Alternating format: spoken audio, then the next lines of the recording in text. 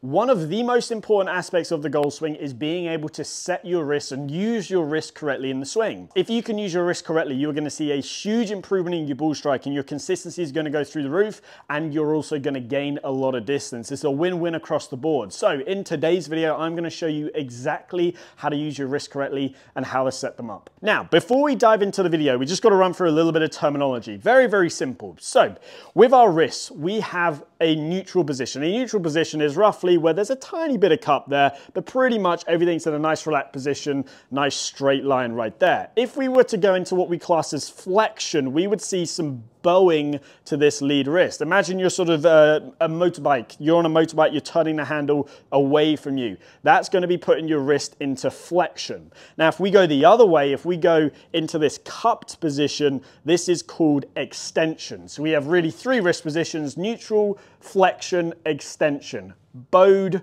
or cupped. So before we get started with actually how I want you to move the wrist, I just want to also work through a myth that I see a lot of people get wrong. So a lot of people think wrist set is literally hinging both the wrists up, and to a certain degree it is, and to a certain degree it isn't. With the left wrist, the lead wrist, I don't want you to be feeling like you are trying to pull that thumb up towards you, because as we do that, what we find is this is called radial deviation. Essentially, you're bringing your thumb towards you.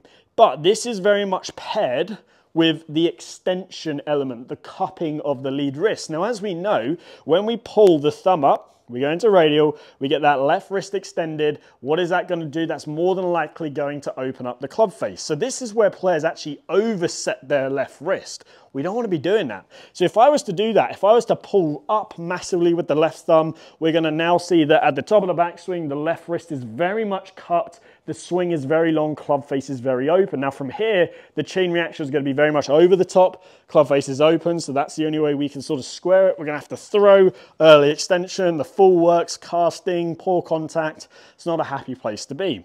You'll also see when players pull up with this thumb that as they get to this position here, you can see actually I've gone past this position, I've started to collapse. So quite often we find that the arms collapse in as well. So it's going to have a lot of issues and knock-on effects with your width. So I just want to make sure that you understand that concept. We're not trying to, with the left thumb, physically pull up. Instead, we are actually trying to push down. So let's go into that now. So let's now dive into actually how we need to move those wrists and how we can keep it as simple as possible. We're going to focus on the lead wrist. The left wrist for me as a right-handed golfer, and the trail wrist, the right wrist for me as a right-handed golfer. Firstly, the lead wrist, we've just discussed. We don't want to be physically pulling it up. Now, it will naturally set a little bit, but we don't want to be physically pulling it up. So if we don't want to be pulling up, what do we want to be doing? We actually want to be pushing down. So it's understanding, again, the physics of the club. If I push down on the handle as I turn, where does that club head go? It goes upwards, right? This is what's going to allow you to start to get that club working back in a nice position. Now, as I do that, as I push down on the handle and set the club up, you can see the club face is matching my spine angle. So we've now taken care of the club face. Amazing. The other thing that it's done is it's gotten the club working upwards in the takeaway. Remember that early example when I rolled it? Do you think I was pushing down on the handle when I rolled it? No. So we want to be going with the left wrist pushed down on the grip to set that club up into a nice position right there. And it's a really simple move. It's just the feeling of the palm pushing down on the handle. If I do it from the front of view, just with my left hand only, I'm going to push down on it. That's going to get the club coming upwards. And you can see lead wrist is in this very neutral, flat position. So if the left wrist is pushing down, the lead wrist is pushing down on the handle, what's the trail wrist doing? Well, in the golf swing, usually our left side and our right side do the opposites. They work against each other in a sense to try and keep that equilibrium. So if the left wrist is pushing down, right wrist has got to pull back on itself. So with the right wrist, if I do right arm only, I want to see you set the club more in sort of the back of the right wrist. As I do that, you can see here that actually now again, that's got that club face matching my spine angle. It's a very simple movement. So really what we're doing with the left wrist is going that way. That's all we're doing. We're pushing down on it slightly. The right wrist is doing that. Can we all do that? 100% we can all do that. Very simple move. And as you can see, it's not a big movement at all. It's maybe an inch with the left hand, an inch with the right hand, but it produces a great wrist set. It gets the wrist conditions in the right spot, club face in the right spot, club working on the right plane. You're then able to generate good width. So now if I pair them together, lead wrist is pushing down, trail wrist is setting back on itself. What does that look like? So if I start here, again, I'm just going to max it in the takeaway just for demonstration purposes, push down, pull up. Just like that. You can see how lead wrist is flat, trail wrist has got some extension in it, so it's got some cup, and the club face, I'll turn to downline view in a second, is matching my spine angle. I've got some nice width with the arms. If I do it from this angle, push down, pull up, you can see very nice position right there. Good amount of wrist set, clubs work back on a nice plane, club face is matching spine angle, good width to the arms. Now really, in reality, if I just turn from here to the top, you can see quite a nice top of the backswing position. Club face is maybe squared or slightly closed, which is going to really benefit you in terms of shallowing the club, but I'm also to keep good width. So if you're a golfer who sees the club face get very, very open at the top, your arms collapse, you get very narrow, this is something that you really want to put your attention to. And again, it's really simple. Push down with the lead hand, pull up with the trail hand. So the best drill that's going to help you with this is the stop, check, and go drill. The stop, check, and go drill is amazing because it breaks things down into a manageable piece. Now, if I grab the ball and I bring it to the front on view, what we're going to do is set up to the golf ball normally. And again, when we're doing this drill, I'd recommend just putting it on a small tee, especially if this is the first time you're doing this, or maybe you do struggle with your wrist set. Just gives you that little bit extra margin for error. So let's get set up to this ball. Now, what we're going to do is we are going to push down, pull up with the handle as we have a little bit of turn to the chest. And you can see in this position, my arms are still relatively straight. There's a little bit of fold to my right arm, but I'm still in a relatively straight position. Now, I'm going to stop in this position here. So position 2 in the golf swing is shaft parallel to the ground.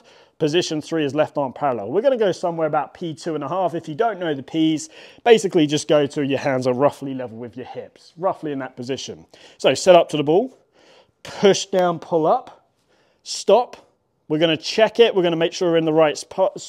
We're going to look back at the ball, and then we're going to go from there, and we're going to hit. So what we're doing there is we're stopping, we're checking, we're making sure we're in the right position. We're giving ourselves the green light. We then look back at the ball, and then we hit. I love this drill, like I said, just because it breaks things down into more manageable pieces, and ultimately from there, we're able to learn the swing a lot faster.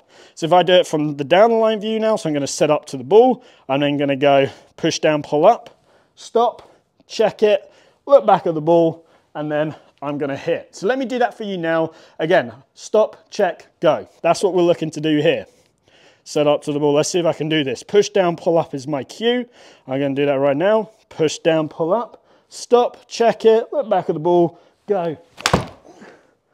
So there we go, nice sort of solid stride, a little bit thin. So like I said, these drills aren't the easiest in the world. Again, you might not hit it as far as you usually do because we're taking out the momentum, but you'll notice that it will feel a lot shorter, a lot more compact. You'll feel your wrists in different positions. And ultimately from there, this is going to massively help you speed up your learning process. So we've gone through the element of pushing down with the left hand, pulling up with the right. We've then done the stop and go drill to help us learn that. But what I also want to do is just run through some good cues for you at the top of the backswing. Because if we can very much set things up to the top of the backswing, that is going to give us the best possible chance of delivering the club in a great fashion on the way down, improving your golf game, improving your ball striking. So we know we are pushing down with the left, we know we're pulling up with the right, but what are we looking for in terms of the top of the backswing position? Well, when you get the wrist moving correctly, you're going to see that naturally your arms are going to want to generate a little bit more width, which is amazing, which is exactly what we want to be happening.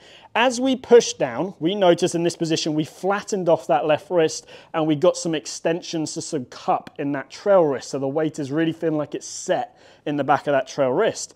If I then take that to the top, again, we've carried that same feeling all the way through. You can see the left wrist is very much in a flat position and the right wrist is very much under the club. It's supporting the club.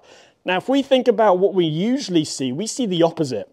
We see the lead wrist cupped, we see the trail wrist straight. So actually we're flipping it over.